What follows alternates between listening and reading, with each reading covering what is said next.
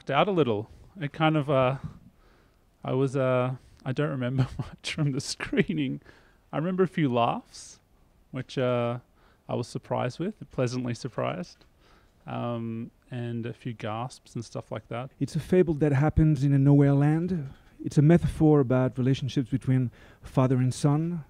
It's about how you, as a kid, you need at a certain point to kill the father and rebel against what you've been taught. It's very modern, and unfortunately I think it can apply on many levels on what we see on television lately, for example. I definitely said yes to the movie because of the shorts. I was in the south of France and I received them, and before I even read the script, really, I've seen the shorts and I was like, this is a very interesting director.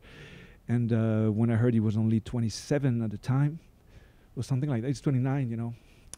And I was very attracted to the idea of working with him, you know. I thought there was something very stylish about it and very mature. I was initially inspired by an article that I read about child assassins in Colombia.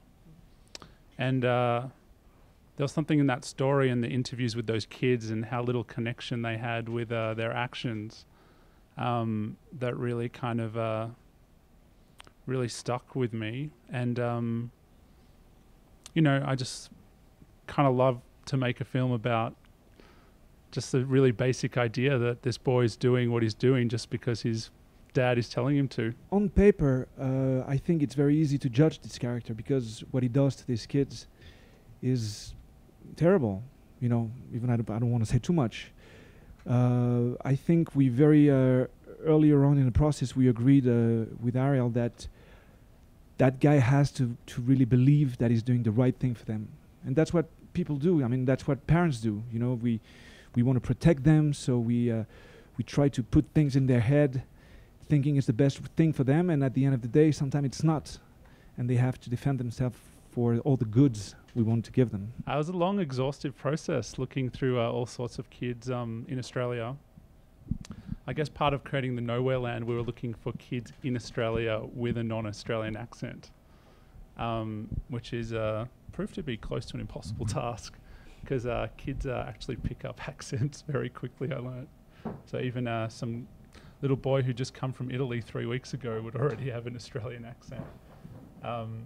So it was a long process, and towards the end, very close to the shoot, I saw Jeremy's tape.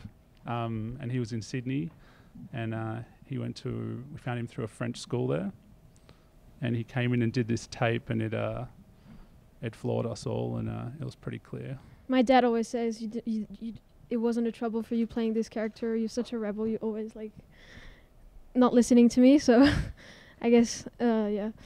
But yeah, it was a challenging role. It's not really about acting. It's about finding something to keep their attention.